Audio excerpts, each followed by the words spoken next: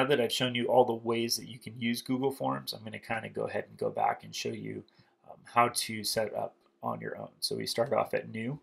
We go down to the More button, and you'll see that Google Forms is right here on the side. As we wait to get it up, the first thing we're going to do is title the Google form. And you'll notice that as I change this, I can come up here and I want to change untitled form. This is the actual name of the form. These don't need to be exactly the same, but they can be close.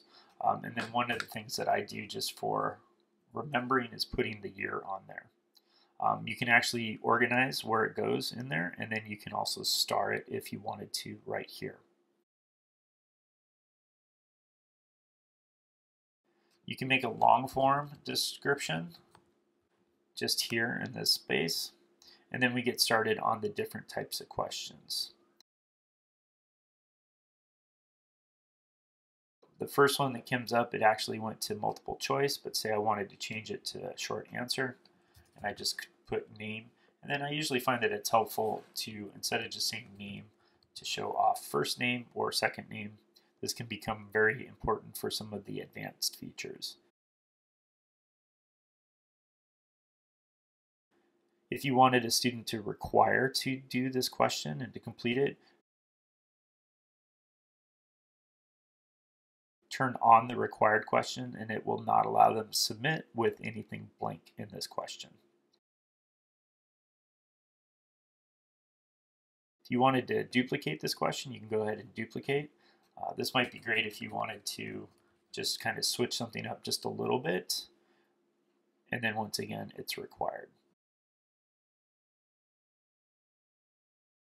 If I wanted to create a new title, I just come over here and I would put title 2, and I could do a description as well.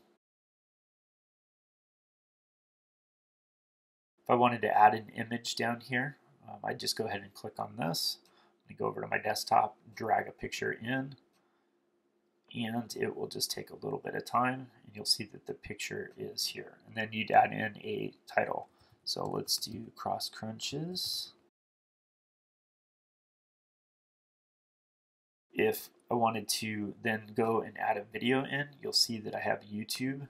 So I'm just going to do Cosmic Yoga, and you'll see that Cosmic Yoga pops up, and I'll find the one that I really wanted to use, which was Spider-Man, and I'll hit the select button. I'll add in my title here. The last one is to add a section. This is where it gets a little more complicated, but it's actually pretty cool. So let's say that I wanted to do a section 2, and then I added section 3. This is how I set it up to do the branch logic. I'll show you this in a different video. But I want to create the sections, and in each section I can create questions or different ideas.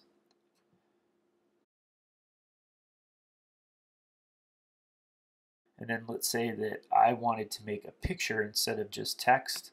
That's pretty easy. You'll just come over here and select, let it upload, and then go down to option 2, and this little add image icon shows up. We'll do a different one here.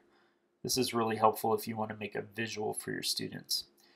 You can also add in GIFs here instead of pictures, and they work really well on mobile devices and desktops.